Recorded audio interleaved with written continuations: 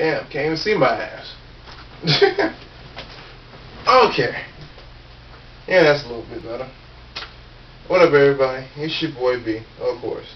And today, yeah, I'm off, so I have shit to do all day. Except for, wait till tonight when I'm gonna go out. But yeah, in the meantime, I ain't got shit to do all day except for sit here and make videos. Hey. So, I decided to hold off on the bootleg AMVs I be making and all that other crap and do something a little different. Let me tell you all this story, okay? A little background music, a little mood maker. Alright. Now this story has a moral, okay? To all the fellas out here. Alright. If you want to be a pimp or a player, you have to stay on point. You have to keep it tight, keep your pimp hands strong and all that kind of good stuff. Man, because in most cases, I'll tell you right now, it's not worth it. I don't condone, pimping. Because I'll tell you what happened to me. I ain't a few years ago, I was a little bit younger, a lot less wiser, and I was in my whole little I'm a pimp player type mode, And I was talking to these two girls at the same time, but I'm not going to mention their names. I was talking to them, and I really, really wanted to get with one, and the other one was just kind of like, well, a freak. So, but I was trying to balance it out at the same time, And then this one particular Saturday came up, and they both wanted to hang out,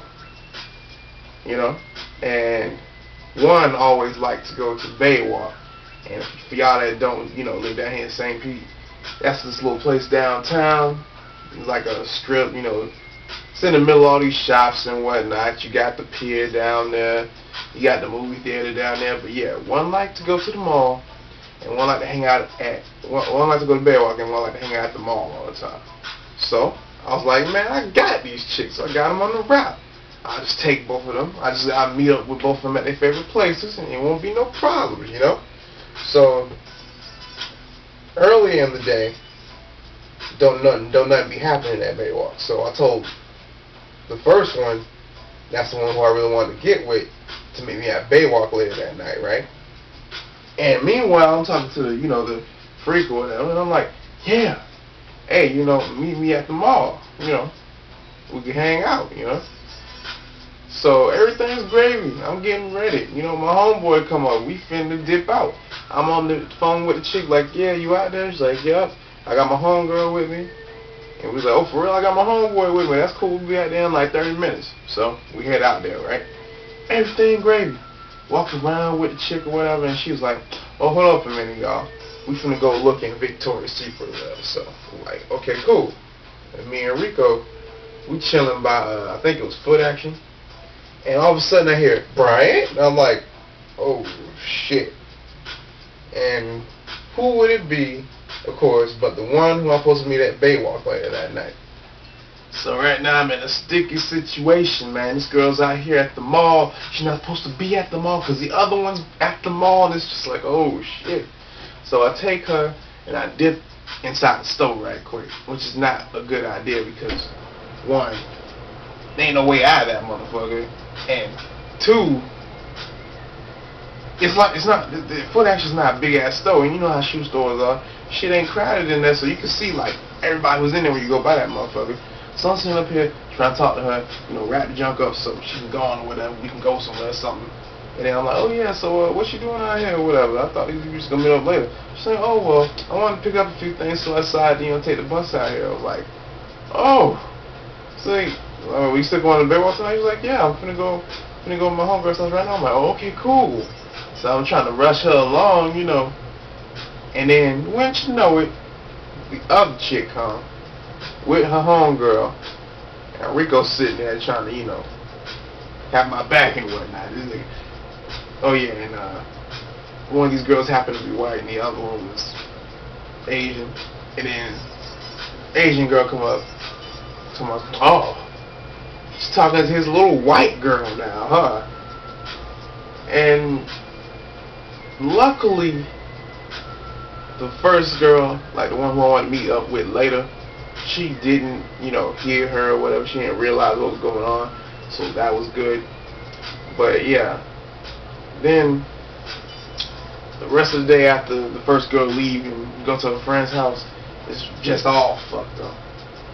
The chick don't want to speak to me or whatever. We going to the movies. She don't even want to kick it with me. But then, you know, we made up or whatever. But I ain't get, you know, nothing happened that night with her. Then I take my ass to Baywalk, and the other girl's down there. Everything's cool with her. But she got this friend with her. Like, we call this the mother hen title. You know, fellas, you know when you talking to this girl and she got this friend that be steady cock blocking. I'm trying to get this girl to go into the movies with me. This is what her friend did. Her friend grabbed her hand like, no, she's mine. She ain't going nowhere with you. And she slammed her down to sit in her lap and wouldn't let her get up.